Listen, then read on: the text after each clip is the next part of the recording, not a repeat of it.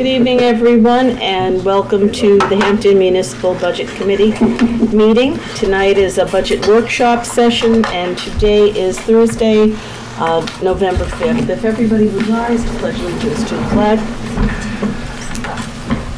I pledge allegiance to the flag of the United States of America and to the republic for which it stands, one nation, under God, indivisible, with liberty and justice for all. Thank you. And if we could start out our meeting with a roll call around the table so that our secretary can pick up on us. I'll start in corner with Selectman Bean. Hi, Phil Bean. And Phil, could you come over maybe on this side, only so that we have a better scan of the table? Yes, ma'am. Thank you very much. Nick Bridle. Scott Blair. Mike Pierce. Maureen Buckley. Sonny Kravitz. Jim O'Loughlin. Brian Lapham. Eileen Latimer, Chairman. Stephen LaGrange. Jones. Mike Bluff. Jersey Mike. Deadwood. Okay, and we are continuing on as we have in the last two meetings with asking our department heads to come in and explain their budget to us. As we've mentioned twice before, we are not voting on the budgets tonight. We will move that to review and take presentations and questions tonight. All questions will be in order after with raised hands. We won't go around the table as we had last year, person by person. So if you have a question, raise your hand. And the only thing I'm going to ask is that you ask your group of questions at one time so we're not constantly going back and forth. With that being said, you have the agenda in front of you, which has personnel administration on first. I'm going to, since almost everything on the agenda tonight will be with Christy and with Fred, I'm going to ask Attorney Mark Gerald to come up and do it in a reverse order and put legal out first. Okay, so for reference, it's page 8 in your workbook and OBS 4. Good evening, Attorney Gerald. How are you? Thank you. Good. And you? Oh, good.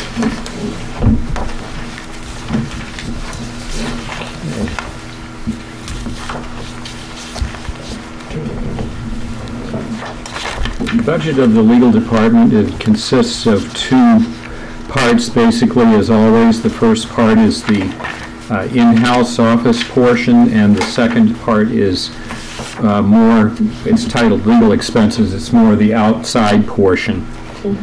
Overall, the budget is $198,875. This represents the lowest figure for the legal line since 2004. One thing you don't see on this budget is the income that the department does generate by virtue of reviewing condominium and homeowners association documents at the behest of the planning board.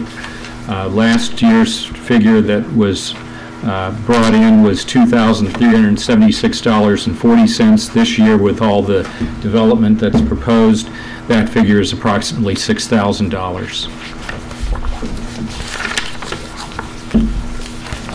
We have a number of litigation cases, of course, that are handled in-house, and the bulk of those that end up being tried are tax abatement cases at the Board of Tax and Land Appeals.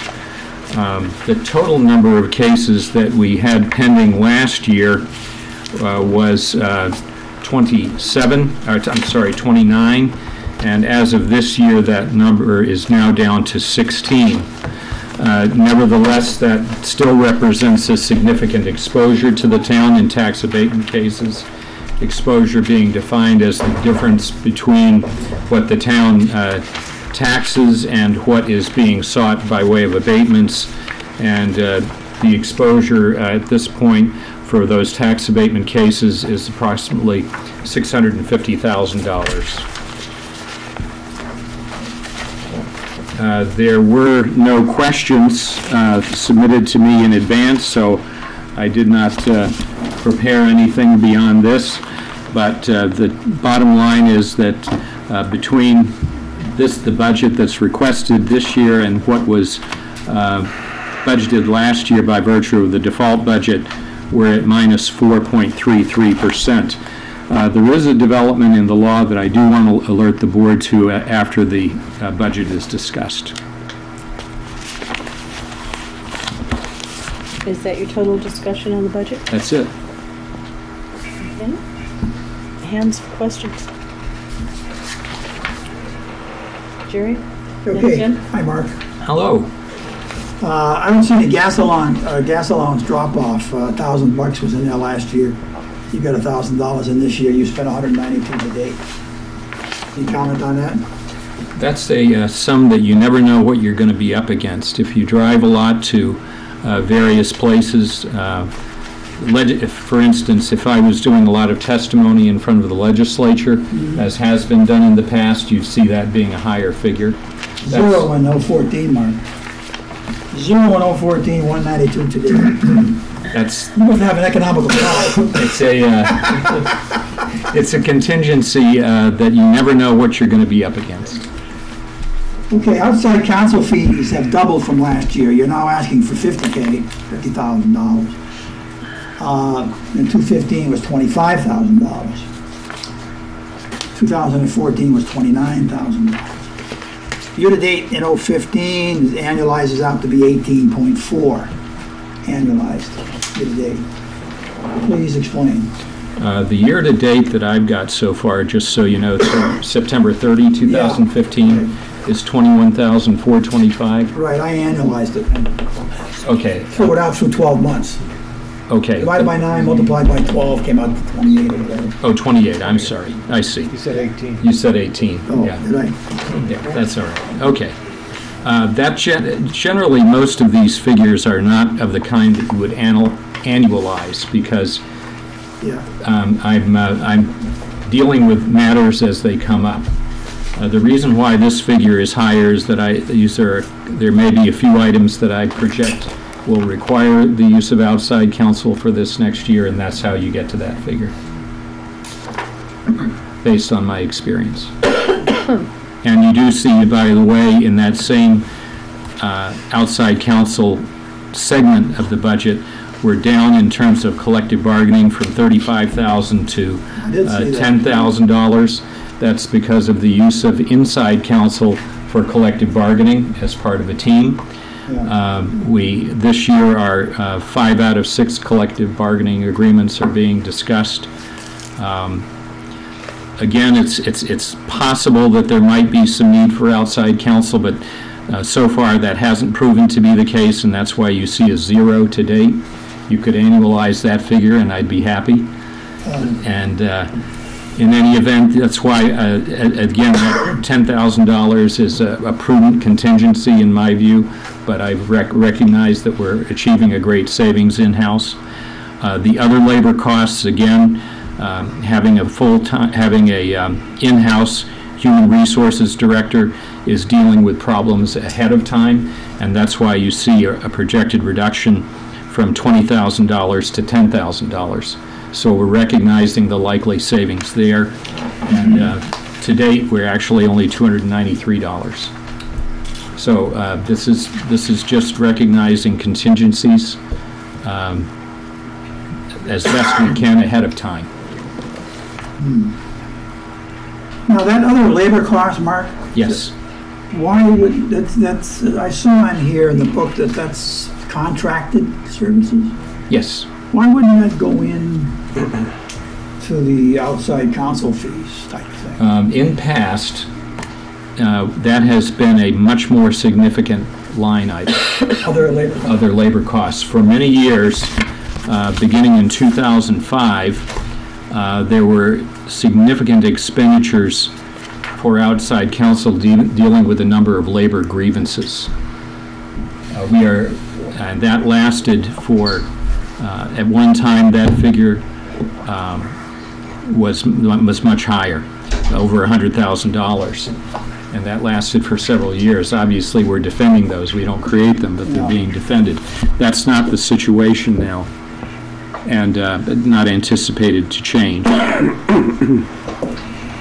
Yeah, so you've got some contingencies baked in here, right? Yes. And I was wrong. The outside counsel fees, I got some arrows here. Outside counsel fees were, if I look at this thing again here, it's 21K year to date. Sure. Annualized, that'd probably be what, 24 or thereabouts. But you are asking for 50K, and that's based off of some projections on your part? Experience, and it's not a figure that's X amount per month. It's based on the cases we're going to be facing. Okay. Just as an example, one of those cases happens to be one that we don't see very often, nor do the courts see very often. It's a layout of a road case. This involved the selectmen for a number of months, approximately 6 months worth of hearings and so forth. And we utilized in that the services of Attorney Peter Laughlin. And I contemplate that if this matter goes to trial, we probably will need that service again. That's an example. Well, you know, I was reviewing the budget, I saw litigation expenses. We budgeted $5,000 and we only spent $480, and I said, that's a good thing. We're litigating less than we were at one time. Yes, actually, yes, that's true. I remember we had large litigation expenses, Yes, relatively speaking. yeah. So it is a good thing. And 2014 was 3K, and 2013 was 13K. But you're asking for 5, and again, that's giving yourself some buffer room in there. Yes, and again, you never quite know what you're going to face. Most of these are on We the don't have defensive. crystal balls. Right, exactly. Yeah. Well, I think you've done a pretty good job with your budget, Mark. I mean, in terms of 2015, the year that we're in. I didn't think that you'd be able to, just do it by yourself, essentially, because your partner died. I saw 1,700 hours that had to be backfilled in my own mind, and it didn't happen. So you got a tighter budget, and good luck. Thank you. I'm done. Jim? Just a couple quick questions, which I hopefully will inspire quick responses. I heard you mention the abatement issue, 650-some thousand at risk. I understood that the legal expenses for that were actually from the assessing line item, not from this line item. Am I wrong? The expert costs are indeed there. The reason for that, obviously, is that whenever you get an expert report in that case of that type, it goes directly into, it plugs directly into the assessing figures for properties. It's really their expense. Right. Yes. So it's not really topical for the legal line item, is my thinking. Yes, Is that that's accurate? correct. Okay, thank you. That was a quick answer. Yeah, so we like. You had it too? No. Going back quickly, a couple of years ago, we had you, we had no clerk or anything, then we hired Wanda for a paralegal status, I believe, Well, clerk kind of thing. Wanda started in 2003 with me at the same Okay. exact time. Mhm. And Well, then that- she worked her way up through to become assistant town attorney, and then we hired our then 16-hour per week secretarial staff, and of course then Wanda deceased in 2014. So the 16-hour staff that you're referring to was already in play when Wanda was here? Yes. Okay, so we had 2 attorneys at that time, plus this clerk.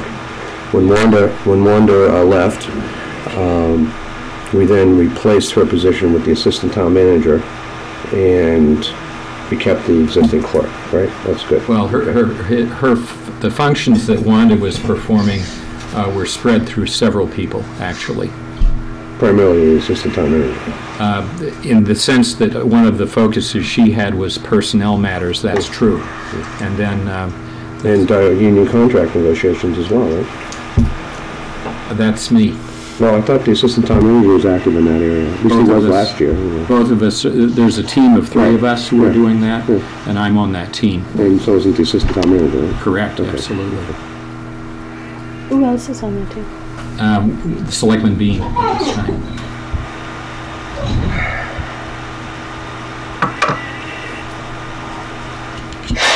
Thank you.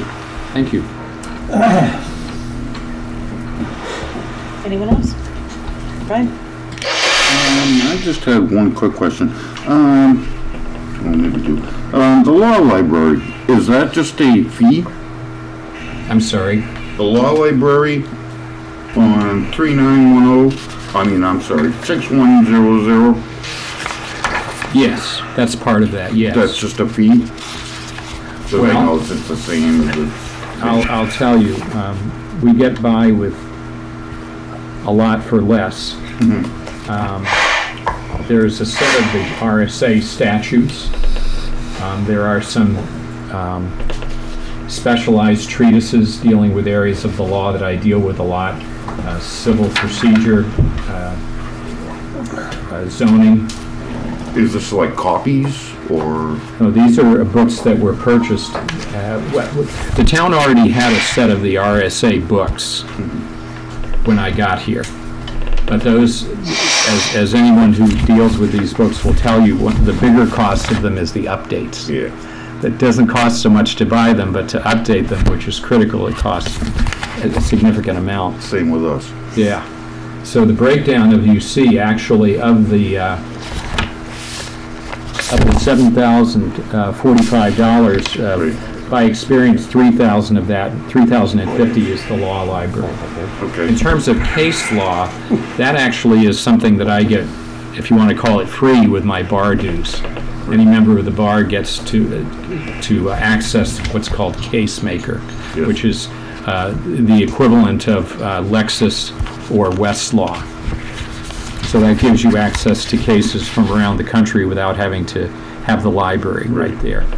It's a big cost saver in private practice, but especially for a practice like this. That's great, and thank you for this budget. Sure. Thank you. And I want to admit, I can't be happier with your supplies and expenses, because it's one of my crazy things. Ways to hug that tree. Thank you. Thank you. Sonny? Hi, Mark. Hello. I got a couple of questions. I see your salary line, you're asking for a 1.5% increase. No, I'm not. No, I'm not. That's an increase that's already been built in when the Oh, selectmen okay. took. All right, but you've got Oh, the a, non-union. what we seem to be facing is we see some departments that are asking for 8 and 10%, and the taxpayers that just got their tax bills, and, it looks like we'd be heading to a default budget. How would you suggest we handle these things? That's one question. Well, Is that a money question? I wouldn't dare to encroach on the town manager's province, which is what people get paid, nor on the collective bargaining process, which is another thing. That's and the selectmen are involved as well. I wouldn't dare to step on anybody's toes with answering that. I understand. Because I know the departments all love you because, they can, instead of them having to make decisions or asking the town manager, they bounce it up to you and, make it a lot easier for them. The other Often. question I have is something I raised last year. Town of Exeter is about the same size as Hampton, right? No, 500 people. no. That was the last time I looked. If you think about population in Hampton, You're talking about the beach. in year-round population, perhaps we're not that far apart, but we have a population in the summer that gives no, I us realize second or that. first in terms of population in the state. We have city-sized problems in Hampton and some unique features that make us very different from most anyone else. Yeah, no, I And we generate for the state of New Hampshire a significant amount of their rooms and meals taxes But we don't get it that back. we don't get back. And that's the injustice of it all. But we have, no question, some unique features in Hampton. We have a whole set of leased land problems that we don't see anywhere else. We have a unique situation. It's a great place to live and work, but it has different problems than an Exeter. You know, I looked at the annual report in Exeter. You know, their budget for legal expense, they don't have a full-time counsel. It's $70,000. They had an actual for 2014 of $113, and their budget is about $16 million, and we're $26 million. So. Yeah, well, and believe it or not, I've had some conversations with the Exeter town manager over time, and he's looked at me and said, "I wish we had someone like you here." Okay. Any other questions? Okay, seeing none. Thank you for joining us. Thank you. Thank you. Thank you. May I give you? There's something. Unfortunately, this is bedtime reading, but worth reading. What is it, Mark? One of the seminars I recently attended on municipal law had one of the attorneys there reported that there had been a case coming out of the Carroll County Superior Court which involved the town of Sandwich. And it involved situations where a party was challenging actions by the Zoning Board of Adjustment and by the Selectmen on a land use matter, and issued a right-to-know law request to find out what emails had been issued. And it turns out that the in-between meetings, the Zoning Board of Adjustment chairman had sent out not just an informational email saying we're going to meet on X date or here's material we're going to discuss. The email was out there discussing what the position was or what it might be in between meetings.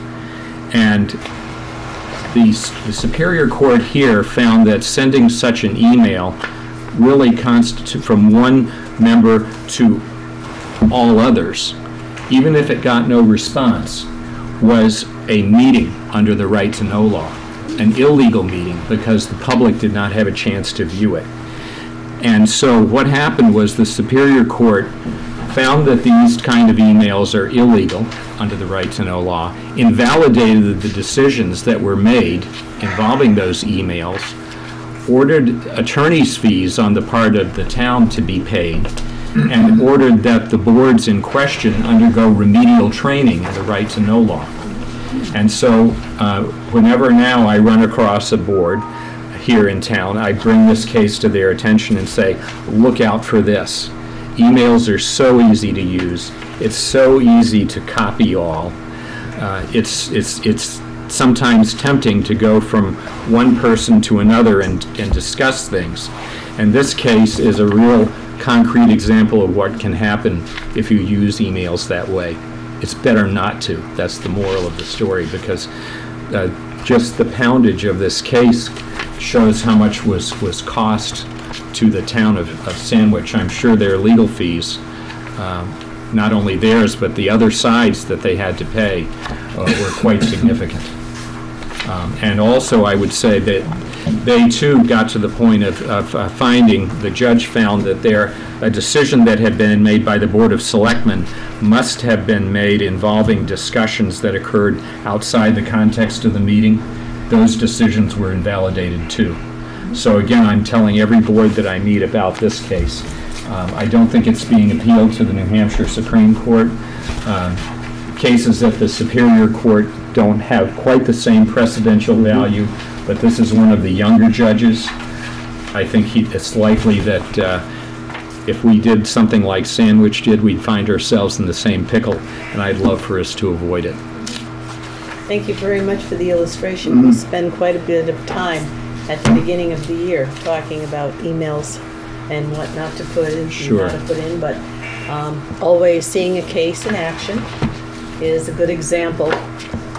I trust that everybody will have good reading, but we'll sleep tight tonight. I picked up the key phrase, or one of the key phrases you employed was, because the emails were not available to the public. Well, no, actually, I think these emails probably had someone requested it. They were governmental records. Right. So those would be subject to being turned over. But No. We were referring to the implication that the exchange was not done in public because the emails were not available to the public. Right. The key thing that So- the court did with this one, it said that emails offer the ability for simultaneous responses Right? between the members that are emailing, And those are not available to the public. not available to the Right, public. right. That's right. So an electronic mechanism which is available to the public would not be an issue, apparently, because that would qualify, it wouldn't be in play. If For example, if we all decided we're not going to write emails, we'll just send letters to the editor. That's available to the public, no problem, right?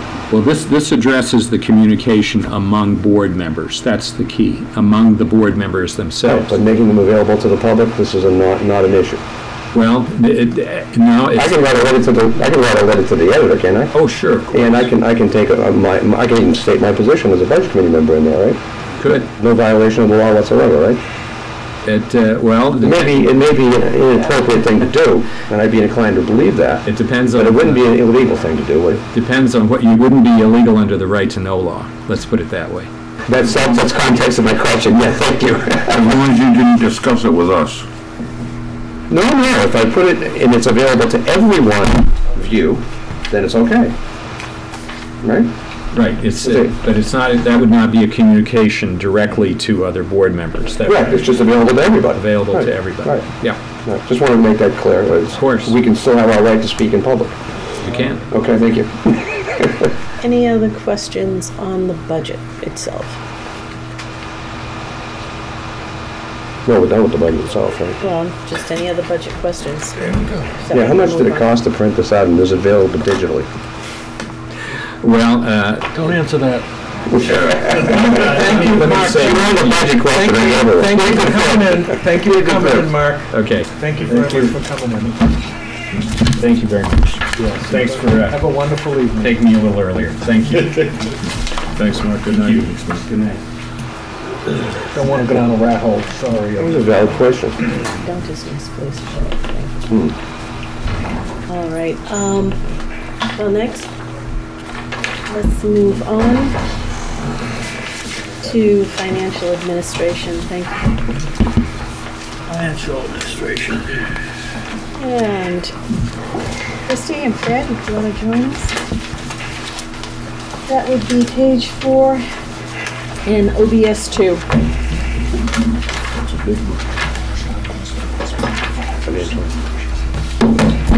I have to say, this flipping back and forth is awkward. Take it out, Huh? take it out of the book and lay it up there. Yeah. When I used to be able to just look left and right. Exactly. I don't have any old. I That's like right. it. I like it this way because it's. We never saw. We used to be able to just do this and see it all. Yeah, I like it because you don't, you can have to change your motion and you're not subject to repetitive stress syndrome. I don't have an issue with that. All right. Christie, Plus the we're gonna font is turn it bigger. over to you. Are we starting with financial We're administration? starting Is with that what I heard? financial administration. Yes. It's up a total of 0.49%. The biggest change there, I think, is in the, let's see, the postage meter. However, if you look at the explanation on page number 5, it's just telling you that, in essence, the cost hasn't changed. It's just how it was budgeted. It used to be budgeted, a portion of it was in the postage meter rental, which is still here, and then another portion was in equipment maintenance. But it didn't make sense to have it that way. We have a new postage meter, we have a lease on it, and it made sense to me to move it into the same line item. Other than that, there is an increase in here for the treasurer. I put in $500 like we did last year. She hasn't had an increase, I think, since 2012. So that is in there. And all of the other lines are either at 0 or down. Regular wages, or part-time wages, is also up 1.49%. 1.5%, which is in relationship to the non-union raises that the employees received this year, the 1.5%. I have a question. Yes. Everything on the postage meter, Yes. there's no change, but yet postage went up. No, it says it was previously budgeted under equipment I mean, maintenance. postage itself went up. The postage line itself went up. No, postage itself went up. The cost of The a cost stamp. of a stamp went up 10%. That's not in the postage meter rental line. That's what I was talking to. Okay, so, The postage line, we did not increase that line item in the budget. Because I based it on what we have been actually spending this year and so what we spent in 14. possibly you were over budgeted before. Possibly. I think usually that's one of the ones we annualize out and see where we're at and take our best guess. It was at 37,410 in 15, and that's what I put it forward to in for 16. Okay, just asking, because in general, that did go up Right. almost 10%, so I would have Right, and if you expected. annualize out what we've spent this year so far, through September, we're at 35,642. So we should be under budget there, so hopefully we'll be okay. Okay, thank you. And the employee whose wage you're looking to boost a little bit, she's not part of It's the treasurer. the treasurer? Yes, How much is that, $500? yes. Yeah, thank you. That's 2.7%, right? I did not do the percentage, yes, 2.7%, yes, it is. And the treasurer who is elected? Yes. Yes. Can I ask a question about that? Okay, I'm not gonna hog the show. Questions? Talking about the treasurer, Yes, was that, didn't you put in last year for a raise for her? yes, and she didn't get it. Didn't get it. Right. When was the last time she did get a raise? 2012. And how much was that raise? I think it was 500, but I'd have to go back and look. Okay, just I'm asking. pretty sure it was 500 at that time, though. Thank you. Okay, I saw it. Jerry? Yeah, just a few questions. So the postage meter rental and the lease that goes with it is new. It's not new. It used to just be budgeted in two lines, and I'm not sure why it was budgeted that way. So when I was doing the budget this year, Yeah. it made sense to me to have it all in the same line. Why have one of it in equipment maintenance and part of it in postage meter rental? Just because it was two separate bills, it was still for the same machine. Where else was it? It was in equipment maintenance prior to the All right, 16 budget. so we should see the decrease up there. Maintenance, Equipment maintenance. is that, Yes, the D went down, equipment maintenance went down 5.18%. So this is not a new machine. The machine itself is new, Okay, yes. that's a new machine and a new lease type of thing as well. Correct. Okay. And basically you dropped your equipment maintenance a little bit, -5, and put it into this postage line. It is up $700. If you look in my note there, under postage meter on page 5, it says that the was previously budgeted under equipment maintenance and postage meter rental account for a total cost of $2,215.45. Yeah. So it's now $2,916. So it's up $700, or a little less than $700. But the reason that this particular line is up so much is because it used to be budgeted in two places. Gotcha. That's why it's, it sticks out. Yeah. 178%. That's why, yes, and that's why I pointed that out there in the note.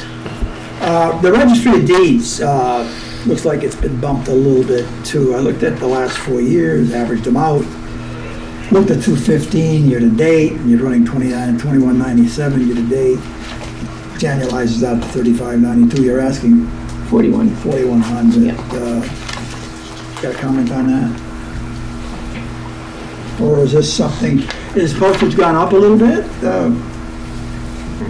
Postage has gone up. Registry of deeds is all of the different recordings that we do and with all the building and Yeah. so, I mean, we cover that for everyone except for, I think, planning. Everyone else comes out of our budget, like the tax collector, if she has to send anything, So this might be legal. due I to mean, volume or due to that the all increased comes out business here. activity, you're saying?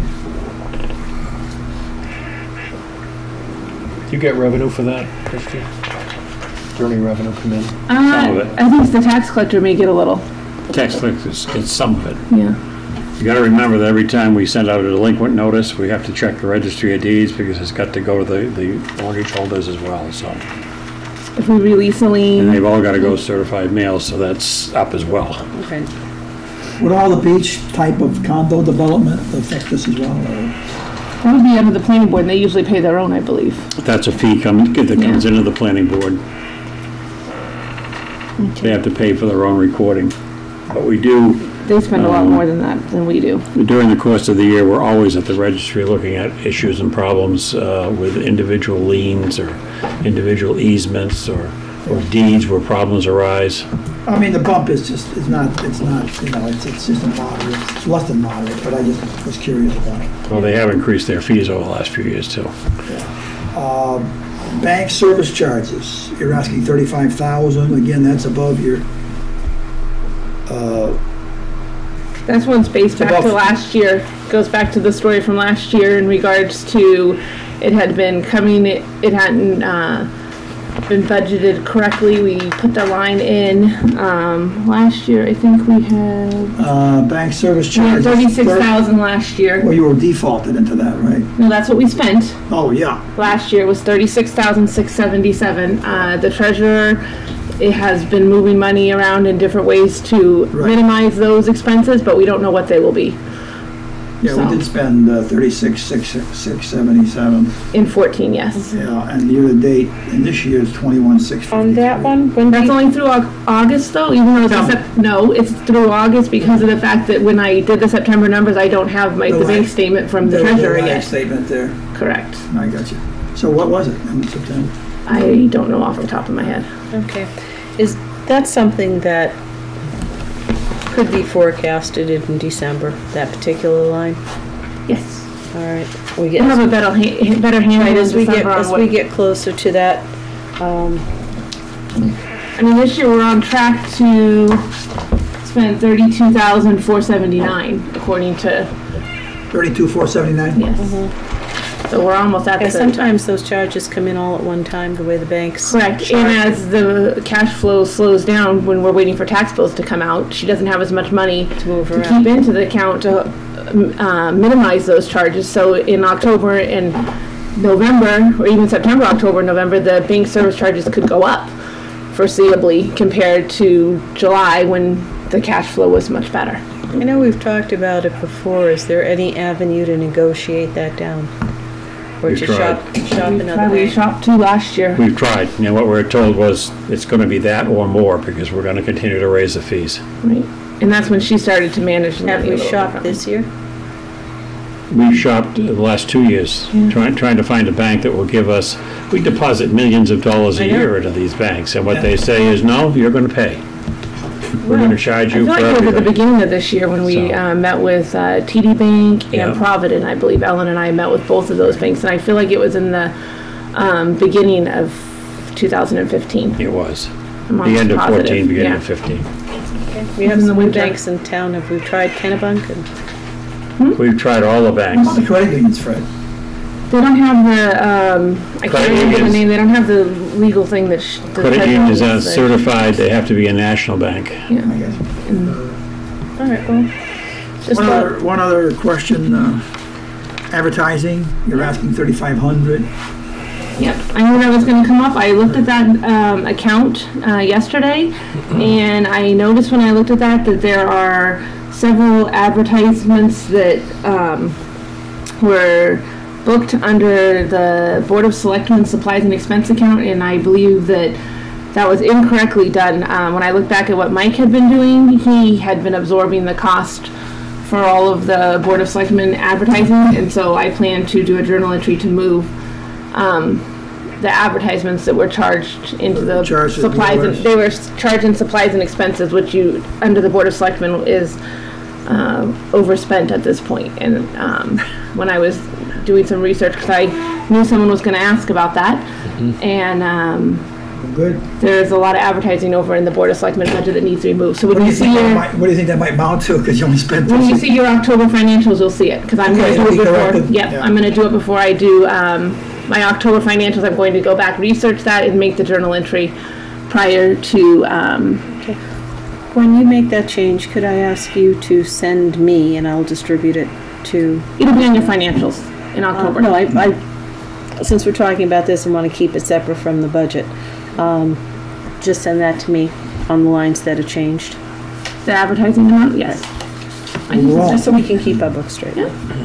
She's not saying she's gonna change the budgeted amount. It's just gonna be No, the that actual. changes. It's gonna be the actuals. Everything's gonna change then. Yeah. I mean, every Just number, notation, if you would, on the change. Thank you. I appreciate that. That's all I had, Christie. All right, on this side, any questions? Brian? I just had a couple quick ones. Under 4,300, software service agreements, estimated cost. Can you explain that? Yeah, the repairs, and if you look underneath that, let's see. The equipment maintenance, is that what you're referring to? Yes. Okay, the software service agreement is for our financial software. That's an estimate. From our vendor, Interware.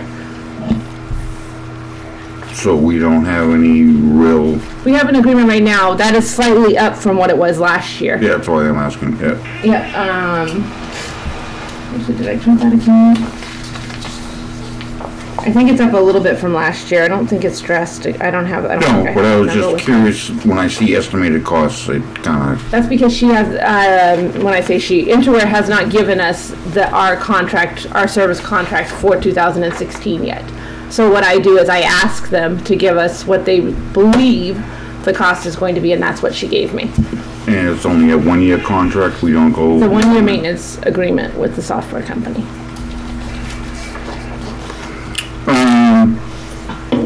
Under 6250 postage, 6250.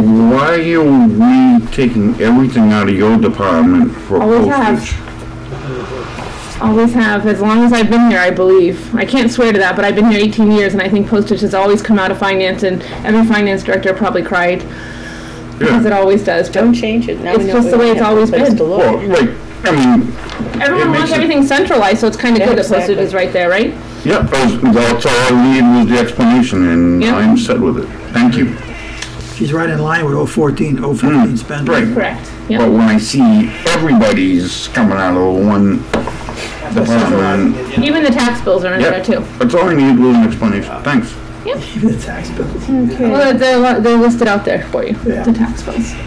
Any other questions on financial administration? Sunny, anybody? Hi, else? on page 13, I see your general expenses, general budget for 2016 is 8.77 million. On page We're on 17. page 4 right now. It's page 13, We're not moving. Page 13? total. I'm just curious, I see on the health Where do you insurance. Yeah, you're losing us, Sonny. Yeah. Oh, he's doing the whole general government, I believe, if he referred to the Yeah. 8 Right. million. Are you referring to the 8,775,000? No? No, on Okay. page 13, That's what 8,775,000. you General, just that's said. total general government. That's two, yeah. Yeah. Total. Sonny, you should either be on page 4 or OBS 2 and 3. That's total general government. That's cemeteries, parks. That's everybody, cemeteries, Well, my everybody. question really is, you're building in on health insurance, you're building in a 5% increase. I'm just curious how much it is over last year. We're not talking about insurance Yeah, yet, though. that's another topic, another category. Right now, we're talking about financial administration, not the insurance. The insurance will come Insurance is coming up. in a little bit. yeah, that's coming up. All Insurance right, is the next topic. Tim? Hi, good evening, Christine. Good evening. The postage, you have a machine there. I would assume it has some electronics to it, but we could perhaps do some breakdown as to who's using the machine. So we can actually not just have one big black box number. Yeah, we can set it up for whoever's running the mail, because everyone doesn't run their own mail. The majority of the time, the mail is run by the administrative assistant. If she's not there, then usually someone from finance will run it. Right. So we just run it all through. If we want to separate it out, we can separate it out, but that's just going to take more time. But we have the capabilities on the machine to separate out and say, this amount was police, this amount was fire, But then we have to separate it out and then do each, Just a matter of punching it in a code for Right. what you want to account it for. That doesn't sound like a lot of work to punch in a code when you want to send something out. depends on how much mail you have. Well, in the assuming day. you're doing it in batches rather than one at a time, so. Well, usually it's all just in a basket. We take the basket, we put it on, boom, to send it out. We would have to separate it out into piles, and then make sure. I like the centralized operation. What's not appealing is the invisibility that it creates. And we can overcome that invisibility with using the codes. And I think that would be a step forward, though a small one. I would appreciate consideration on that. That's not an automatic fee. Thank you, is it? Jerry. You had your time. I know, I'm just asking about the fee. The national bank, Fred mentioned, is required to be a national bank. What's the source of that requirement? Is that a Fed thing? State law, State law requires it to be a national bank yes. as opposed to a national credit union. For instance, we can't deposit money into a state chartered bank unless it's also a nationally chartered bank. Now, the exception to that is Massachusetts, because the Massachusetts banks insure deposits to 100% regardless of the amount of money. So there's a regulatory function there that's put out by the state of New Hampshire to make sure the money that we have in is in fact safeguarded and insured. So is the requirement about it being placed in a federally insured account? Is that the requirement? It's a federally insured account. Massachusetts is the exception because they have both insurance, Right. state and federal. And what we do is we roll that money every night because federal insurance only goes to a limit if it's in a New Hampshire bank. Yeah, the reason I'm asking is because I know that the credit unions offer federal insurance also. But they're not certified by the state. That's the problem. So this is a state thing that's going to have to do with sort of... It's a state It's regulatory. kind of like the governor having to declare emergency in order for an emergency to be existent. Something like that, yeah. And if she doesn't, she's qualified to run for U.S. Senate, right? Most anything. Exactly, yeah. The successful politician to be. All right. Thank you, Fred. Thank you, Christine. Yeah, Kristen. Yes, going back to your postage meter. The postage The, meter, yeah. yes. That's under lock and key, correct?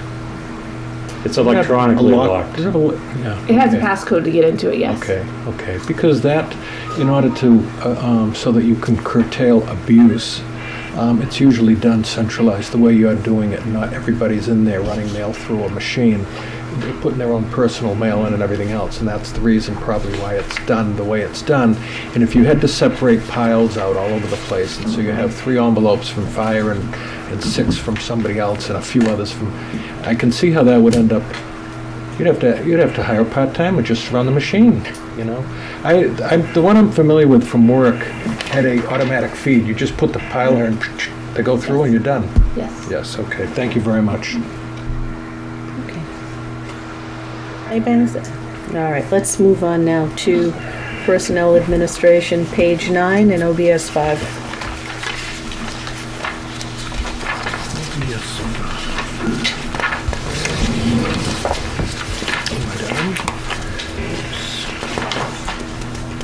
Really can probably open that up to questions. There isn't, most of that stuff, most of the lines that have increases there are ones that we don't have control over, like the retirement system, Medicare, Social Security, those are all wage related.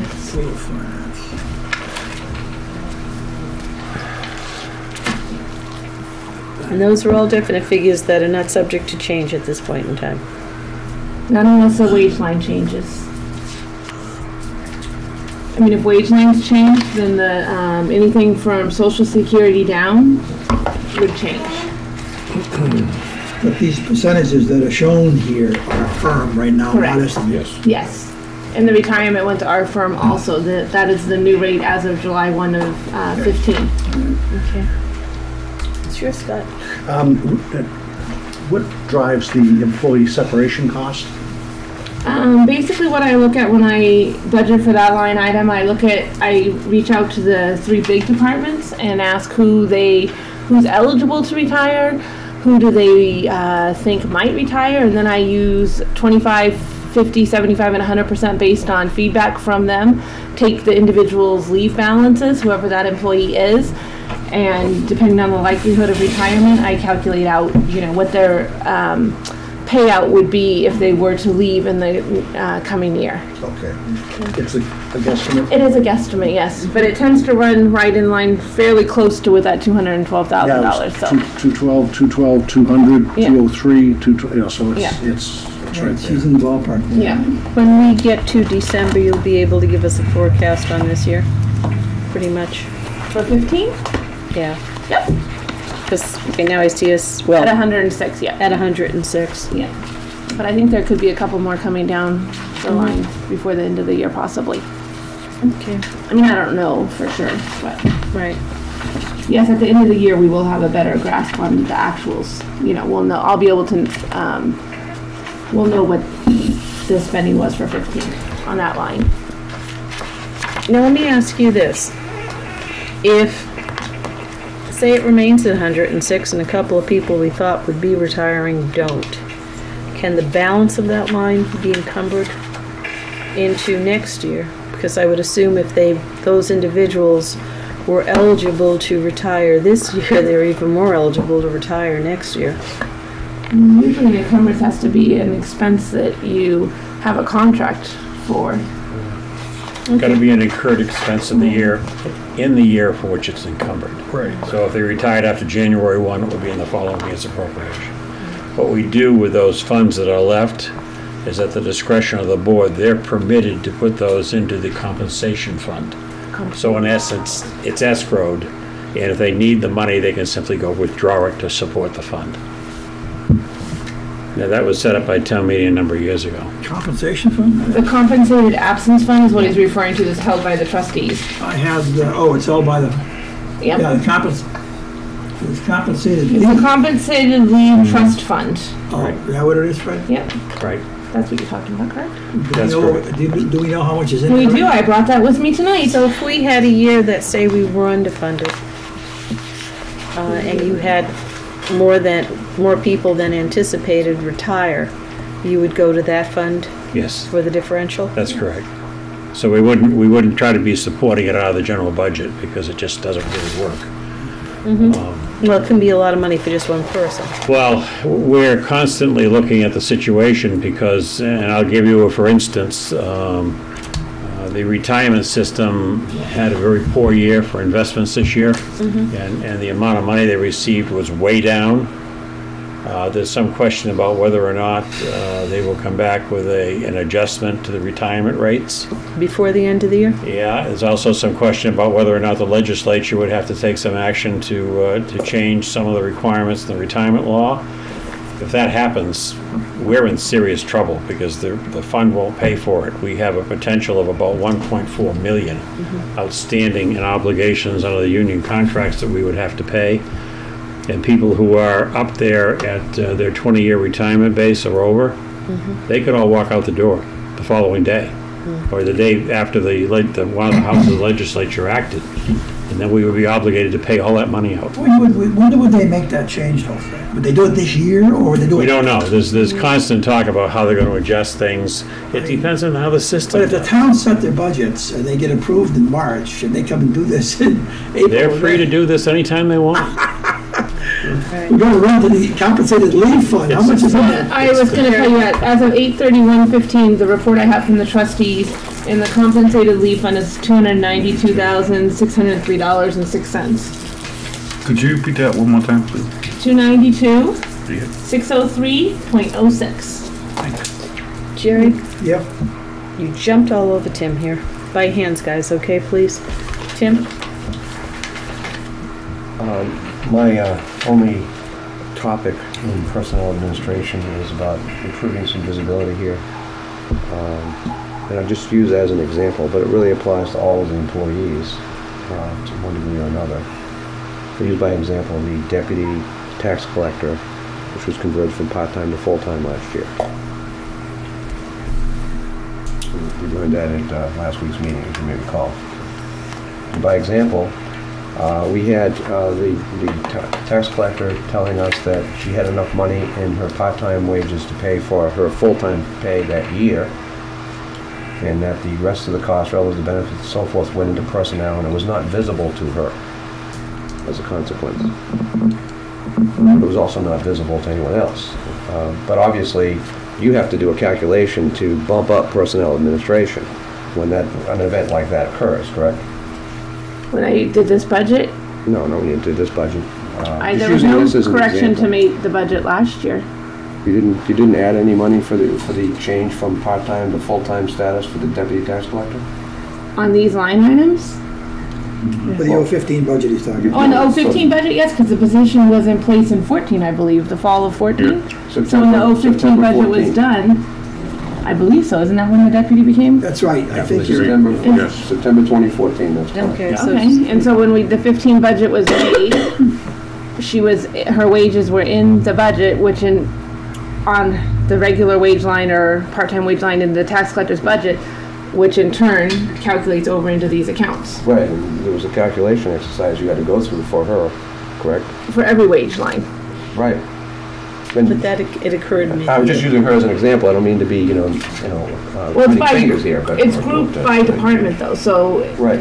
in that department, since they're different wage lines, it's very clear in regards to that department. But in another department, like even mine, even though there's only 4 of us, it wouldn't be easy to see because of the fact that all of our wages are on the same line, and then it calculates out the retirement, the FICA, Social Security, and Medicare. Mhm.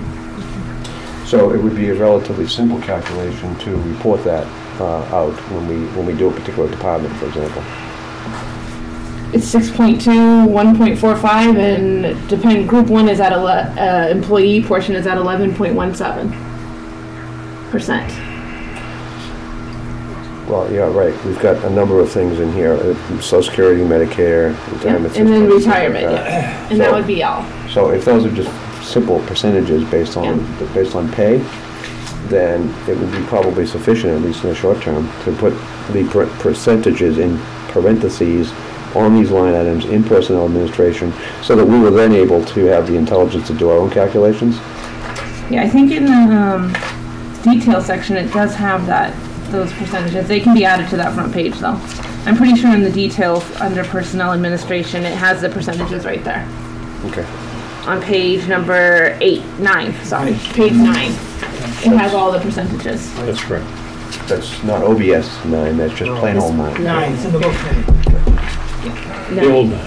Oh, 9, not OBS 9. The plain old 9, yeah. Yeah. Number 9. I mean, that could be added, if you're asking if it could be added right after Social Security and Medicare on those lines right there, then a parentheses with those percentages could be added to that very Right, easily. Yes. for me, it would be ideal to have some sort of notation within each department as to the total Is that in every department, Christie? cost of employment as opposed to just the wages they're receiving, you know?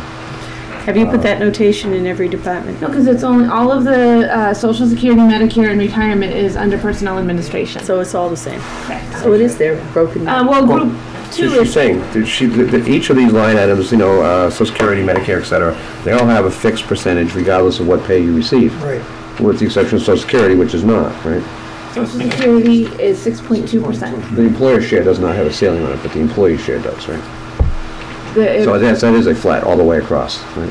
Correct. Right, okay. So it's a flat percentage for each of these line items here. She says it's specified on page 9, which I assume to be true. But then we have to go through a calculation to figure that out. And I'm just saying it would be, and I can do that calculation on my own, it's not a big deal.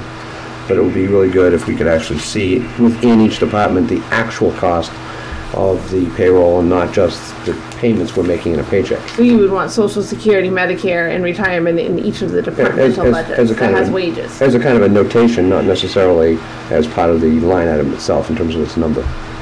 Just to give visibility to the actual true cost of the employment. So that's just a thought. Just a thought. I'm not making any demands. I don't make demands. I'm not making a motion either. Okay. But I've been educated, as everyone else has, that these flat percentage numbers are available on page 9, and we can do our own calculations. Okay, moving on. Thank you, Christie. All right, any other questions on personnel I administration? have, Jerry and then Brian? what is the difference, between the retirement funds, ending in 2,300 and the other one of 502, 500? get 41552, 2300, and 4155, 2320. That's, the 2,300 is for Group 1, which is Yeah. all your municipal employees, which includes Public Works, Yeah. and then town office, not library, because they're not in It this. includes Public Works? Yes. Anyone who's a Group 1 member is Public Works, all full-time employees in the town office, plus your secretaries in like police and fire. Police and Fire, I thought was Group 1, but I wasn't sure. No, police and fire is not Group 1. Police and fire is Group 2. Group 2. 2320. Yes. Okay, I got it So backwards. Group 1 is any municipal employee. That's the best Okay, way to put any- it. But any- there any is municipal. municipal employees spread out in every department in the town. Okay. What is the other one then? Then Group 2 is the 2320, Group 2 for police, and then 2330 is Group 2 for fire. The reason that the Group 2 are separated out is because they have different percentages. Yes. Let's see, police right now is at 26.38%, and that's on page 10. Yeah. And fire is at 29.16%. And the note that I That's why made. they're separated out. So if it Okay. was all in one, then you would not have I got you. Citizen I got Jones' you. request to have the percentages separate I and have got it you. clear to be able to see. I would make a note though, there's a couple of million Because if bucks. retirement was lumped together, you would have an average percentage as opposed to having the actuals. There's $2 million roughly in the police and fire retirements. I don't think it's changed drastically from the year before, though. Let's see, 7, No, that's about right. Yep, Remember, we don't set those. yes, that's Right. why the I state. know, I'm just saying it's, There are some things we cannot do anything about Theoretically. Right, but we should know about at them this anyway. table. that's the kind of At thing this though. table. You have the Right. percentages in front of you. It should motivate you to do it in other places. However, at this table, sometimes some of these figures we have to work with. Okay. Yeah, I had to do- Any other questions, Brian? I just have one quick one. Compensation to the reserve fund. Is this, all we're gonna always do this is by warrant article? I believe that is the plan to, Are you if we're talking going about to this add money section? to it, Yes. it would be through a warrant article or Add money to what? the compensated, The absence compensated fund? reserve fund can Right. either be transferred out of 9/11 and 9/12 in this account, if there's any money left in it at the end of the year, or it can be appropriated, or it could be transferred from surplus.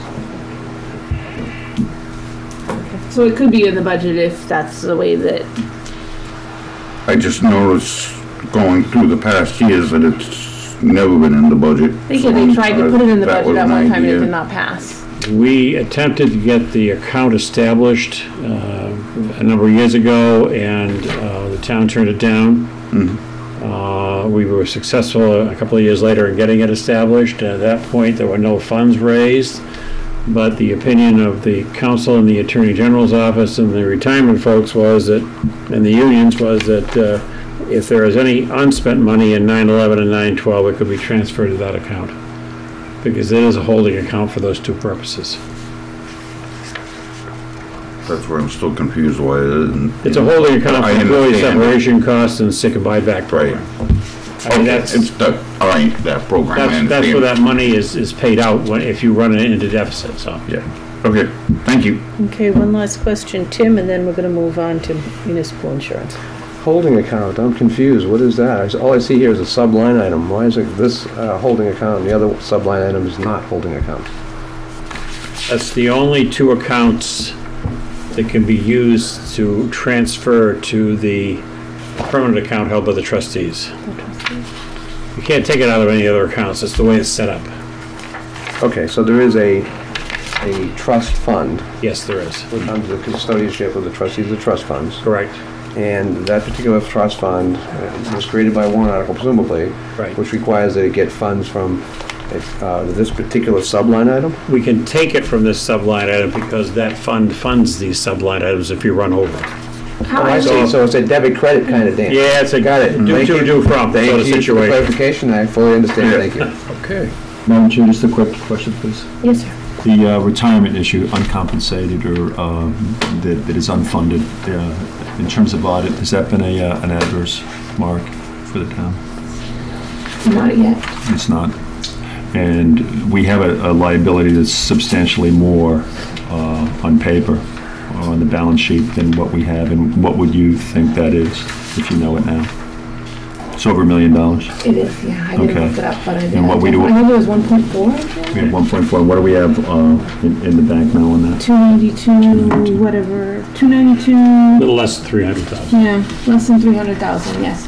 The auditors have mentioned it, but I don't think it has officially become an adverse opinion yet. It has been mentioned by the auditors in in the letter that they put into the audit, but I do not believe that it has appeared as an adverse opinion yet. They've indicated the town should take some effort to Correct. continue to fund that and remove the debt that's included in that. It's been mentioned on the past several audits. Because it does appear that we are using a little Kentucky windage on that. It might cause some peril if the scenario that the town manager suggested could happen with a series of retirements, and that would represent, if you would have come anywhere near full funding, it's about 4% of our budget today. That's all I have. Thank you, Chair. Thank you. If I ask a question, follow up on that? Yeah, especially since that's a bond. Go ahead. Yeah, Phil, are you suggesting that perhaps the auditor should make an adverse comment on the audit? I'm not a CPA. I'm just the selectman and representative of the Budget Committee, bringing up a point that was not fully articulated. So not an adverse point then? I don't consider that professional grade accounting or budgeting. No, I don't. Oh, that's very, very interesting, because I was a little concerned, and this kind of dovetails, I recognize that, but I seem to recall that we had bids come in, as we do annually, for the auditing firm that we used, and the Board of Selectmen chose to go with the middle bid, not the low bid, presumably to stay with the same auditor we have year after year after year, and perhaps if we had a different auditor, maybe we would have had a different opinion on that. That being So, said. that being said, thank you very much, Madam Chair. Thank you. Do we have an audit finality coming soon? Final audit Yes, report? yes. And do we have a date that'll be available? Hopefully very soon. That's, We were working to get all of our fixed assets. That's what the holdup on the audit is.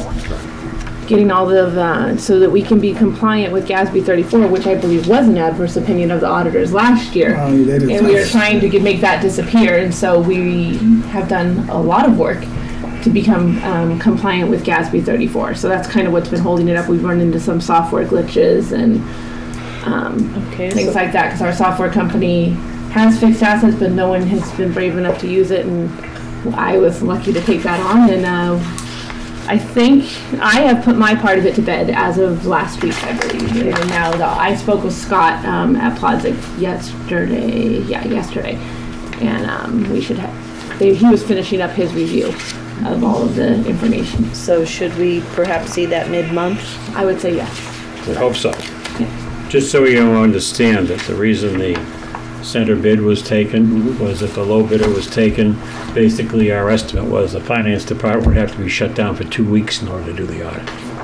There's a lot of retraining that would have to go on with the new There were auditor. like 180 hours. We'd have to learn our system, Of and field work.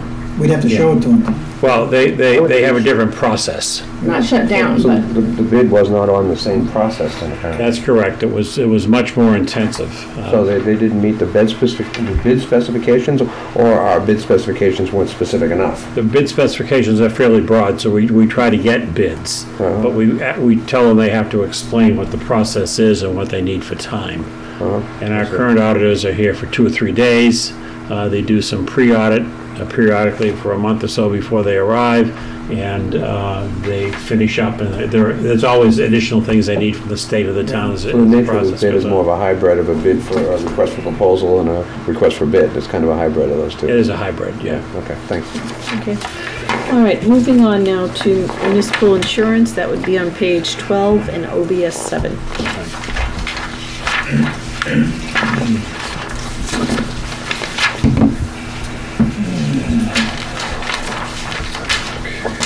What areas here, Christie, are holding us up right now? well, several. Not several. The not life insurance. The liability and general insurance and workers' compensation are holding us up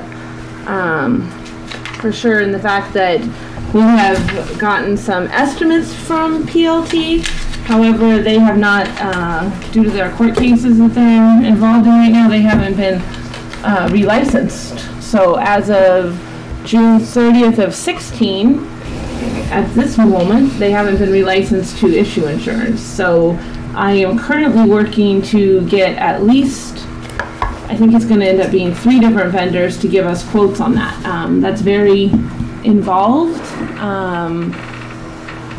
And I'm hoping to have at least the one from Davis and Toll by, I think he said December 15th. It usually takes 90 days, but he's going to tell the vendors that they have to push it so that we have it for the budget process, even though it's the end. And Primex, I'm not sure. I think I will get that one a little quicker. So. All right, so. And the estimates that we do have from PLT are even higher than what I put in the budget. Because when I did the budget, I just did 5% like we do it every year until we get the rates. But according to what we received in an email from them the other day, the property liability estimate that we were given, let's see, went up to 295, 620. Oh no, that's what we requested. Let's see. It went up to 353, 334. And the workers' comp, and this is the estimates from PLT, is 600,584. I couldn't change those because the budget had already been sent out to this level, but that's what we received at the end of last week, I believe. Correct. From PLT, assuming that that's only an estimate, but then also assuming that they're relicensed. So when will you know the relicense? But We're hoping in a couple weeks, correct? No? we were also going out to Primex. We're going out to Primex, and Davis and Toll, which does travelers, because there's only like 3 different vendors from what my research, 3 other vendors that will house all of it, the property liability plus the workers' compensation. And is it possible that you piecemeal that for better, maybe you get a better deal on workers' comp in one area? Well, the rates will come in different as separate, so I guess you could choose what you wanted to go with. Right. Yeah. And then Peerless and Liberty Mutual, I think, is the other one. But basically, other than Primex, we're looking at the commercial market. Yes. Primex does not insure all the coverages that we currently have. I'm only asking about Primex, and I understand because I've asked this question before. Right. The schools came before us with quite a savings from Primex.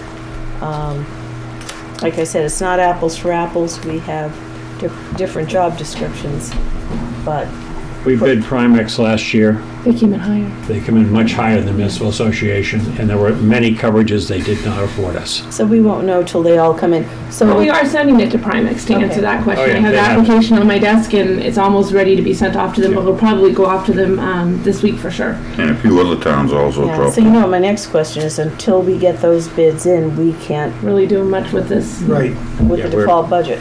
Right. Or this budget. Because like I said, the numbers have even changed since I gave this budget to you guys, the property liability and the workers' comp. If anything, I would say that this would be the lowest, these new quotes that we got, that it would be, they're both higher than what I have in the budget that I have sent out to you guys, because I just used 5%, because that's what we had been using until we got the rates every year, so we just did the 5%, so. Let's just check off on this what we can look at. Obviously, we can't look at workers' comp, and we can't look at the general liability. Health, life, unemployment, are those done, or that fall in there too? Those are done as far as I'm concerned. We have our rate in for health insurance. I'm sure many of you heard it went up overall 17.3%. I looked at the actual plans that our employees are on, because that's all we're budgeting for here. And the average between those, there was 5 different plans that the majority of the employees are on. So that average was 17.85%. And here we're looking at 10.14%? Yes, because that last year, we had a decrease of, I think, anywhere between like 5 and 10% across the plans. Right. So what I did, I took the actuals through September, just so everyone knows how I calculated it. I took the actuals through September of this year, annualized that out, and then I added 17.85% because of this fact that the 17.85% reflects a percentage for the 5 plans that the active employees are on, as opposed to the 17.3 overall for all of our plans, because we have retirees, we have retirees who are on our full plan, so like our Blue Choice, but we also have retirees who are on our medical plan, so that's why their percentage, the overall percentage of the town's plans, is lower than the percentage I use, because I use one that is more reflective of what our current employees are using, and that's what we're budgeting for. So on page 12, On page 12, yes? that number's incorrect then. Correct, because page 12 is, this back section is only what was the original budget that was, it matches what was in the requested column, just has the right side of the budget always has done. It's saying when we requested, I took 7% because that, at that point, we didn't have the health insurance rates, and we always have just I just followed into Mike's footsteps, and we just use 7% until we get the rates. Right. Then we got the actual rates from Health Trust, and then that's when my calculation was generated, and I believe it was changed at the town manager's level, the admin level, correct? Yes. So the health insurance Yes. comments are germane here, the dollars for that. The what? The dollars budgeted are firm They're firm. for the health insurance. 2903-204? Yes. Okay. Yes. Again, there's some things that we can't change. Right. Yeah. We'd like to. Yeah. And that's a gamble too, because you still don't know like how many of our single guys are going to get married, how many people are going to have kids. You know what I mean? I'm just basing it on actuals from this Right. year. Yeah. And you can't predict who's going to retire, who's going to be hired. Yeah. None of those things. All you can do. So that I wish I could. 2903-204 is where you took up to September and then divide by 9 and then No. and She then took the actuals multiply by first. 12 to get this current year's rate, Correct. and then you added 17 point whatever. 85%, yes. Am I correct to understand that under the health insurance, retirees are still covered by the town? Even if they go on Medicare, this town is still picking up the cost? The town does not pick up any cost for any retirees that I'm aware of. We do have to have the authority, though, to pay the bill. They pay us, we pay the Some bill. do. Only Some a do. handful of them pay Okay. us. The rest of them come out of their pension checks. So if the money she has here covers the ones we have to pay for, and they reimburse us, so they come in and pay every month, or that we draw the money out from an account every month. If that's not there, they don't have insurance because I can't pay the bill. Sounds like what you need to do is to look, let the employees under affordable health care get their own policies and give them a set fee. I can't. I know. Tim?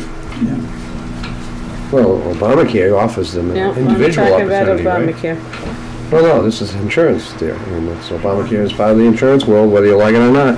Well, they're entitled to this insurance because of the union contracts in their retirement. Right. Acknowledged. Yeah, I was addressing Yeah. the Prior from to Sunny. If they don't have the But I find it insurance, curious if then they can go to somebody else to get it. if the insured retired person is actually paying the bill, right? The actual There are expense. some that are actually paying the bill through us. Right. Now, why would that? I mean, what value added are we having in that process? That's, all goes back to how you collectively bargained in the past. So no visible value added other than the collective We're bargaining. just acting as negotiation the thing. person who writes a check, that's all. There's only like 5 people or 6 Yeah, that do right. that. Right. You get a And the group majority of rate. those people don't It have, puts them in a bigger pool. Yeah. Yeah.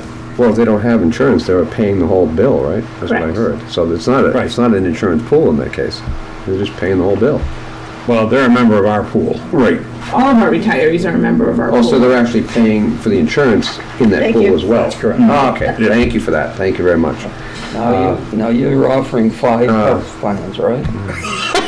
No, we offer way Sunny. more than 5 health plans. If you could, sir, please raise your hand to be acknowledged. So it's actually far better That than we have some Obamacare, sort of actually. order. If I may continue. Yeah. You mentioned, Fred, as we've discussed in previous years, about the liability and general insurance line item that some carriers don't cover all that we want to have covered. And if my memory is correct, and I think it's at least partially correct, that meant errors and omission insurance policy, correct? The errors and omissions for legal is not covered by most companies. Right. The PLT does cover that, but they're not licensed to write insurance, does not. We don't know if the Secretary of State will allow that. We would have to go out in the open market to buy that. We also have a coverage on property and liability for 100% replacement of our fire equipment and ambulances. The other companies don't offer that. So what would happen is if we had a $1 million ladder truck, which is what they sell for now, and it was 10 years old and it was half depreciated, they would give us $500,000 and we'd have to put $500,000 up to buy a new ladder truck. Under what circumstances? Just 60. I mean, destroyed by anything? 810. Yeah, the coverage that we have now is any damage whatsoever is completely covered. If the vehicle is destroyed in the town's possession, So if the fire truck is on a call, on a call, if it's blazing destroyed, fire, it's replaced. and the building burns on top of the fire truck and destroys the truck, we get $500,000, right? No, right now, we get new fire truck, brand new, completely equipped. So maybe we should have a policy of parking our fire trucks closer to the buildings. Certainly the old ones. Get much closer. But the other, so those are the two, the fire truck stuff. And there are some others. And For errors and instance, omissions. our elected officials are covered by bonds. Our own insurance company fund those bonds, so we'd have to go out in the open market to buy those bonds. We're required to have them. Well, that's a curiosity to me as well. And Because that's all right now under liability and general insurance. That's correct. All the PLT funds all that. why would elected officials, you're talking about bonding for those who are actually handling money? Yeah. Okay, all right, not liability, it's bonding, okay. I understand that. That's currently part of our coverage. Right, quite understandably. But that would be true whether they're elected or not, right? Same coverage, right, same bond. There's a different type of coverage. There's a specified coverage by statute for elected officials. And then you go to 31, 105, and 106, which the town has accepted. I think we accepted 105, and 106 is required. Those have to be funded, and we have to buy insurance for it. Yeah, those are two separate requirements, but they can both be Those are for satisfied with appointed one policy, officials though, right? and elected officials, and they cover general liability in certain areas Right. that are not covered by the bonds required by statute. And then the one that's a continuing curiosity to me, and the final one, I hope, I'm sure you all do too, We do. is the errors and omissions policy, which apparently just covers our on-staff legal, right? That's correct. And from what I understand, my understanding of it is that errors and omissions are for when you make an error or you omit something in defense of your client, that the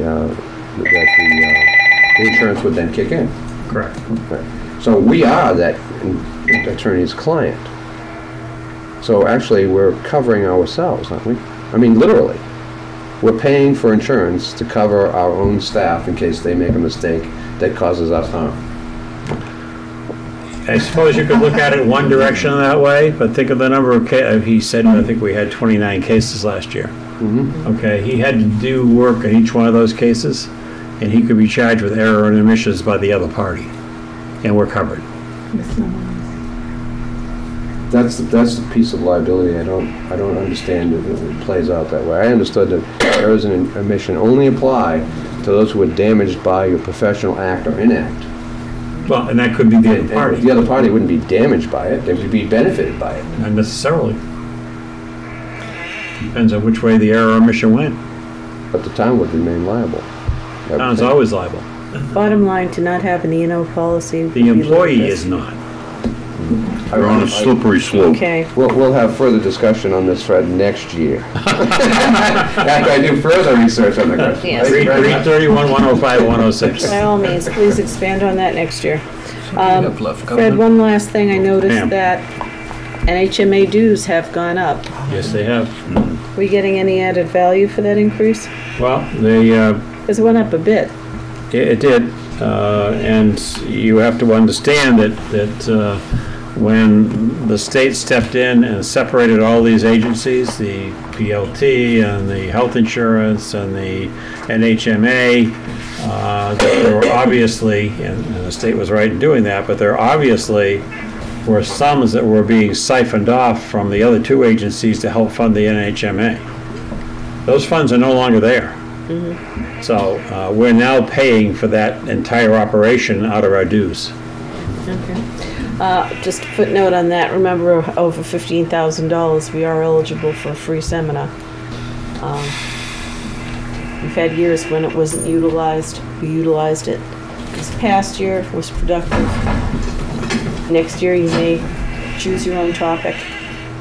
But Well, within reason. at the $15,000 threshold to municipality, you can have one free seminar. Yep. Thank you. You already asked him. One more. Huh? No, wrap it up. You want out our patience. Yeah. So you reminded me of the MHMA dues, which went up 5.7%, and I did want to reiterate that.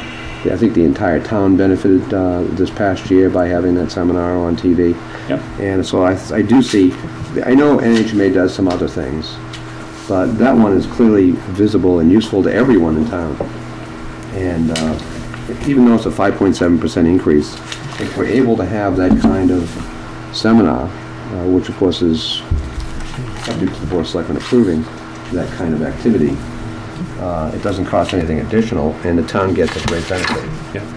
And so I'm inclined to support that line item when we get down to review, if in fact I get some indication from the Board of Selectmen that they're inclined to do something similar next year as well. Well, thank you very much. Right now, we have, one of the things that we have a lot of at the moment is we have webinars put on by the NHMA.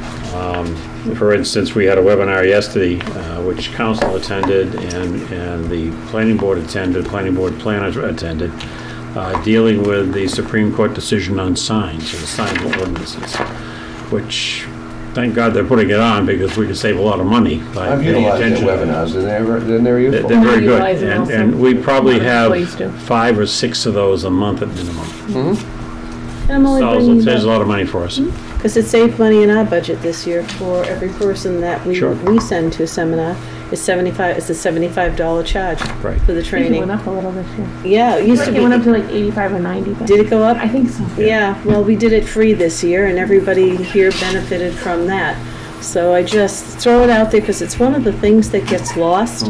And certainly that particular seminar was open to as many as we had.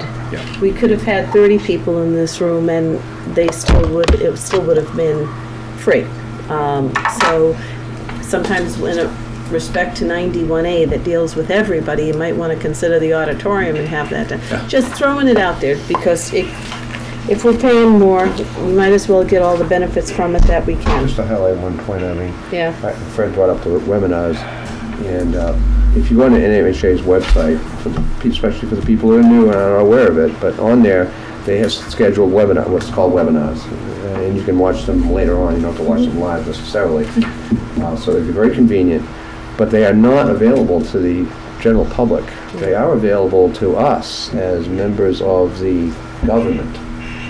Okay, so you should feel free. You have to sign up. They'll send you an email with the authorization code, but you should feel free to sign up if you see something that is of interest to you. So that's all I have to say. I got one more on workers' compensation. Okay.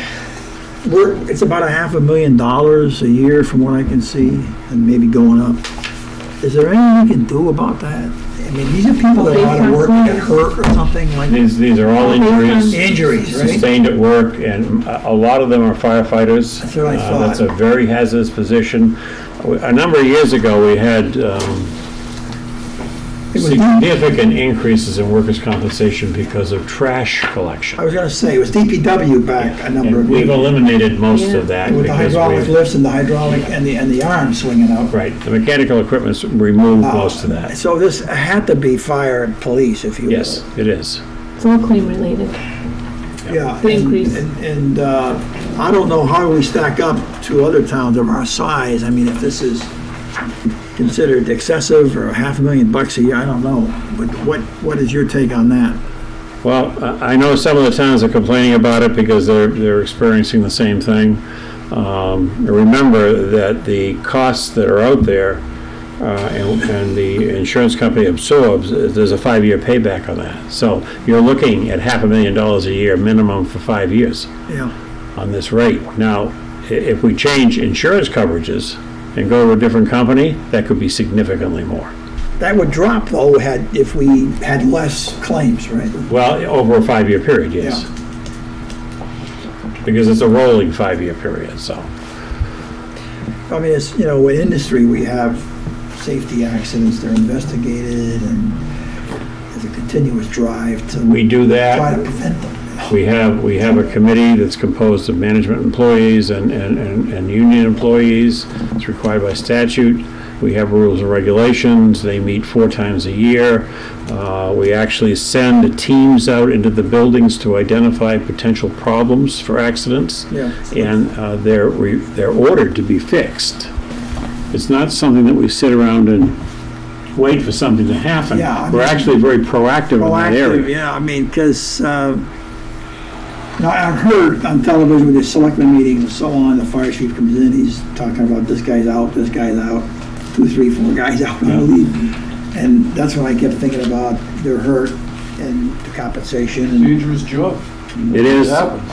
It is. It's a very dangerous job. And one of the, you heard probably the selectmen's meeting the other night, we were talking about buying new yeah. equipment for them to wear. Right. Okay? The uniforms and suits that they have to wear at the fires. Yeah. And that's dangerous to themselves because of the carcinogens they carry around with those suits. Of course. They have to be cleaned and Washed on a everything. regular basis. Right, I heard the whole thing. Yeah. Is it preponderance fire or is it balanced between police and fire? I think the preponderance right now is fire, but Yeah. it swings back and Yeah, it forth. goes every way.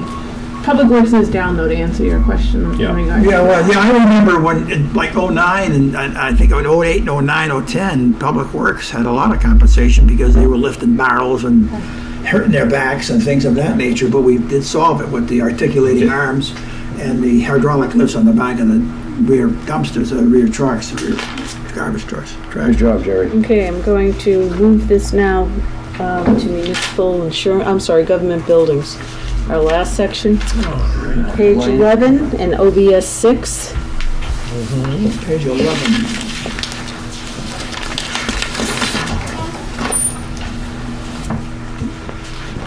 And I guess the thing, I think the largest increase there is 12% for heating fuel, and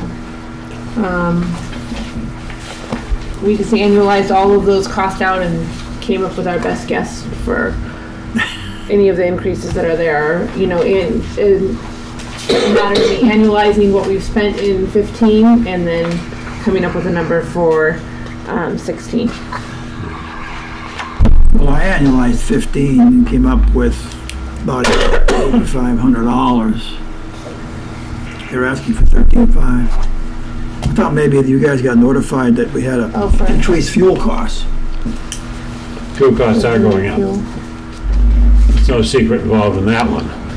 Same with electric Oh, you costs. got gas, right? Yes, we do. So our increase is much smaller than it would be if we had the original heating elements in this building, which are electric. We don't use those anymore. Electric usually is the most expensive energy. Yeah, but you gotta remember, this building was built as a bank. And it was somebody else's money that they were using to pay for it, so. Well, the thing is as well is that years ago, they thought that when they built the nuclear plant, that electricity would be very cheap. So that was the thinking. That's why people put electric heating Yeah, all around this area at the time. It was pre-nuclear. They used to think if you were a large enough pair of wings, you could fly. And the thing is, the plant ended up coming in a lot more money. It cost, a lot more at the time. But that was the thinking back in the 70s. The biggest problem we have in this building is maintenance. We're constantly maintaining this building, constantly. And go It to is a problem. Fred, I don't mean to interrupt, but this room, is it checked for mold? Yes, the building has been completely reviewed for that. It has, okay. There was one spot of mold in the back corridor at the basement, which was removed. It was black mold. We periodically have the building checked. We also had the building ducts and so forth all cleaned. How about this carpet? Is that cleaned on a regular Brand basis? new, and it's cleaned at least twice a year. Okay, thank you. just 1 minute, Brian. On the heating fuel, we're using number 2 grade oil. No, No, gas. it's all gas. All No, gas. natural gas, yeah. I'm looking at heating fuel, thinking, Are you on a budget? Do they give you a budget on that and then they They just successfully give us a bill. don't, like, I get I'm on a budget plan, right? Commercial buildings aren't subject to that. They increment it every year. like, because I use more gas than they had. Same thing, and every year it just ratchets up a little bit more. Right. Yeah. Yeah. Brian? Probably what I,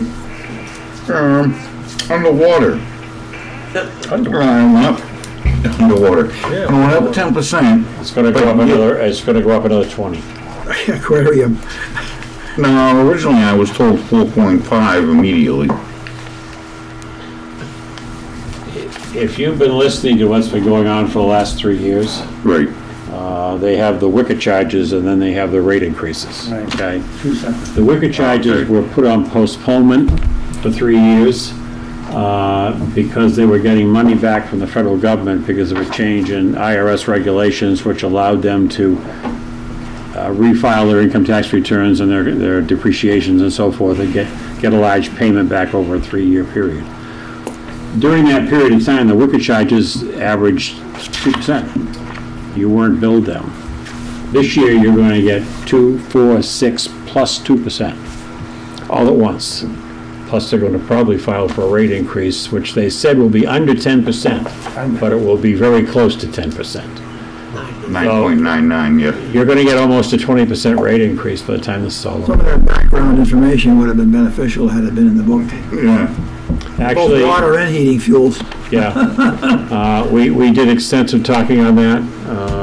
The water rates are very high when it comes to a constant, every single year, having a wicket charge. Now, we have objected to the wicket charge, and we testified before the Public Utilities Commission, because the way the system is set up is that if they spend $1 million in improvements, that $1 million is added to the wicket charge, and they receive a certain percentage based upon the rate and the repayment of that. If that's repaid in 20 years, the wicket charge goes on forever. It never comes off. Talking about capital improvement. So, that just keeps on going and going and going and going and going. That percentage stays on there forever, and they just keep on pancaking on top. We brought that issue up, and the Public Utilities Commission said, yeah, so what? Aquarium was in, the last week or two. They were. I saw They them. announced the new wicket charges. Yeah, Right. and, That's where I was coming from, because I was... Right, and on that page type of- 11, it says that we used the 731.15 annualized and we added 10%. So we did add the 10% there to what we had. Yeah, that's what that was my question. If this was due to wicker charges or things of that nature, some of the, WIC is the only thing that's going up at the moment, but they have told us, and they told us before they went on the moratorium on the WICA, the temporary postponement, that they would be filing a rate increase. but the wicker, is that because of capital improvement that they make? It's capital improvement. Right, so they have to get their investment back over time is what they, Well, yeah, but their investment's coming back over forever. right, because they're always, So if you make the $1 million back in 10 years, yeah. the next 10 years, you're gonna make $1 million on nothing. They pay That's for the nothing. difference. We pay for everything. That's all. The thing that bothers me most about, I hear complaints about people that have sprinkler systems. They don't mind paying for the installation of the sprinkler system. And they don't mind It's the paying for the use of the water. It's the readiness surcharge. Right. Yep. They get charged every month for water, that must be in the system there. So do we. And that bothers them a lot. It's like our hydrants. We have to pay, what, $400,000 to $500,000 a year for hydrants? That's correct. And because of water is there and available for us, it's like an asset that's in storage, if you will. That's probably how they look at it. I don't know how they write with these. Well, I don't look at it that way. I used to work for municipal water companies. So, But it's water that's standing into the pipes, ready to feed to us, if you will. So they can't really have that open to service. But they have to keep it pressurized. Well, the whole system has to be pressurized. Right. Okay. What you're looking at over there in that clock, that was the town trade-off between buying the street railway company and buying the water company. They bought the street railway company, and 4 years later it went bankrupt. That's an $80,000 clock. That's what we got to do. So I'd like to have a discussion someday with Aquarium myself in terms of really push on it and see why they get to these figures of $400,000 to $500,000 for the hydrants and what they charge for homes that have sprinklers. All right, gentlemen, can we move on? You need to understand that that's something done by the Public Utilities Commission, and I've been through a number of rate increases. And their position is, and their regulations state, that when the rate increase gets to a certain level, I'll give you an example, Pittsfield. They wanted a 75% rate increase over the general public and a 275% rate increase over the town. All right? The Public Utilities Commission said, you can have a 20% rate increase for the people, all the rest of it goes on hydrants. And that's the philosophy of the state of New Hampshire. It all goes on hydrants. Michael? Yes, I had a question about the fuel oil again. We have an energy committee that gets special rates just for public works, none in town buildings. What oil you said? No, we're using gas. We're using gas, but the energy committee works with gas. I know, the energy, our own, with Russia? Yeah. Oh, he's working on sun and solar right now. Well, that's for that project there, but they've been negotiating for gas in the past. That's true. That does not include the town buildings?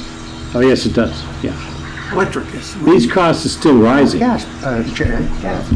just like the electric costs that they negotiated. They're still rising. So they weren't able to get us a good deal then out. Well, they got us a great deal. And if they hadn't gotten us that deal, you'd be adding another 10 or 15% to this. Okay.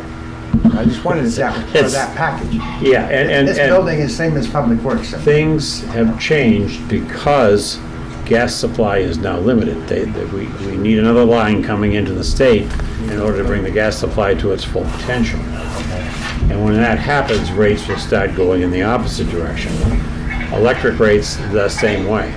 Right now, we're paying over 15 cents a kilowatt hour plus demand charges for this building. I mean, when we walk into this building, if you walked in here today and you turned no electricity on for the next 11 months, you get the same bill. Because of the 11% ratchet that's in the electric rate. So every time you increase your electric use and your demand, that ratchet goes up some more.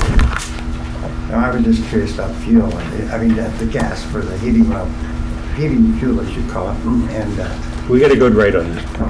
Very good. That's all. Thank you. Okay. I think we've killed that one. I do have one more question for Fred, though. Seriously. All right. Sure. It's gasoline, Fred. Gasoline. I am totally uncomfortable still with gasoline. But that's not part of this. When do you want to talk about gasoline? It's a spread through all the budgets, and there's adjustment going on right now with. Don't use gasoline in government buildings. I don't mean for heating fuels. No, this is the topic is government buildings, Jim. Right, that was the topic. You don't want to get into gasoline discussion? They do, but it's appropriate. Not on this subject. Not on this one, but you know what, I'll give gasoline to so everybody's prepared next week on the 12th. All right, we'll put gasoline on all by Multiple itself. chance with fire and DPW and police to get Yeah. gasoline all over the place. No, I know, I am not anxious comfortable. to take care of that next week. All right, we were going to do minutes tonight. I wanted to keep these meetings a little bit shorter. I want to thank you, Fred, for being with us. Our pleasure to be Christy here. be with us. Thank you very much. I'm going to put the minutes on, I'm sorry? The default budget, you referred to that, is there a date when that Well, we will? discussed that we can't have the default budget until the insurance lines are secured.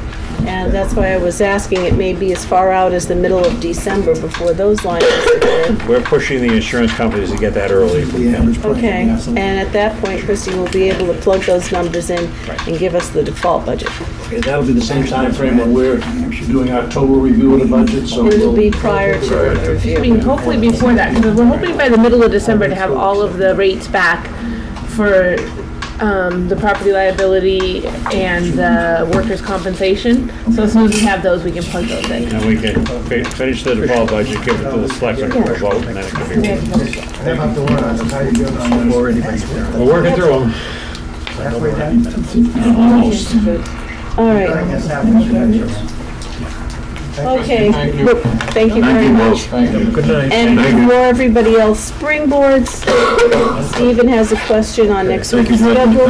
Next Thursday, on the 12th, we have assessing trustees of the trust fund revenues, long-term debt, welfare, and now gas. And it's my understanding. Welfare out. That's what I was going to say. Do we need to have welfare come here? Because as we discussed before, whatever she has to spend by law. That's it. Look, she's 51K.